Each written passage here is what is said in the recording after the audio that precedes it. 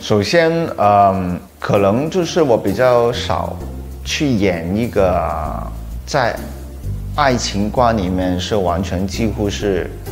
零经验，或者是不懂怎么去跟女生相处的一个角色吧。就是金石春在这个戏里面是，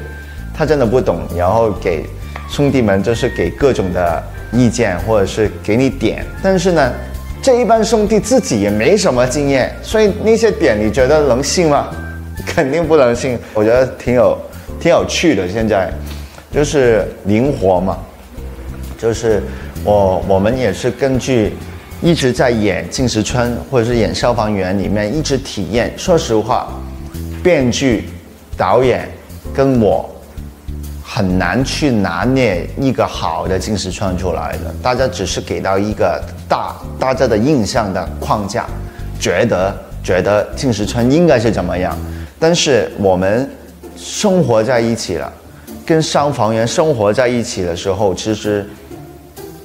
你慢慢会找到这个角色为什么会有这个反应，有时候他有能说这些词，或者说不应该说这些词，这个就是我们去体验出来的。当然是非常不一样的，它有很多底线，它有很多规则你要遵守，所以这个基本的条件已经跟以往的谈恋爱的戏不一样了。第二就是你去救了一个女孩，然后那个女孩回来又救了你，很不一般的爱情故事。我相信金石川是较量了徐来的事件。从10年前救他的时候，金石川是带着光来的，一直在10年里面，就是徐来是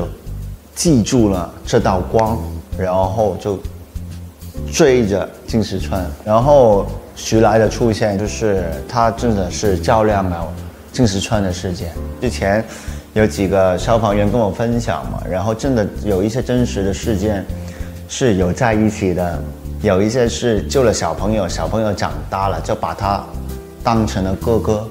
一样的，所以就是这份情感比所有都珍贵。体型小，大能量，心疼。大家视觉上看到徐来这么少的一个女生，但是无论她在戏里面的所谓的一直不放弃，对于近战的追求，他不放弃10年，无论近战怎么把他推开，他一直坚持那个能量。还有他作为一个记者，对于真实的报道，然后他对于他职业的坚持，他的工作作为一个当代的女性，